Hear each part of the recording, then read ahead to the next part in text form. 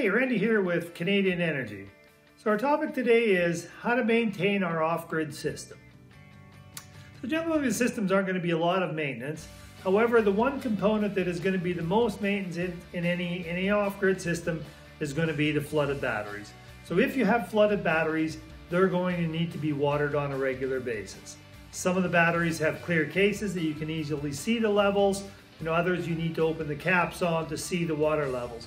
But ensuring that that batteries are topped off, that the plates are fully submersed all the time is number one importance with flooded batteries. Terminal connections is the other important maintenance consideration. They need to be checked and retorqued on a regular basis. I would say at least once a year. It's a good idea to also retorque any other cable or bolt connections on the system, and that should be one of the few connections. But ensuring that those are retorqued.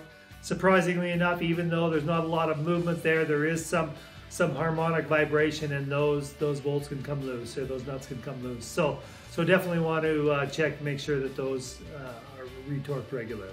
And finally, we want to make sure that the electronic components are free of any dirt and debris. So we're talking about the inverter charger and charge controller. They can be fan cooled. We want to make sure that there's no manual sitting on top or underneath to restrict airflow.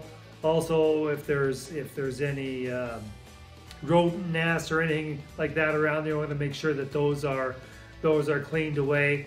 Essentially, we don't want those devices sucking up any contaminants, getting dirt into board debris on the board, which could cause early failure.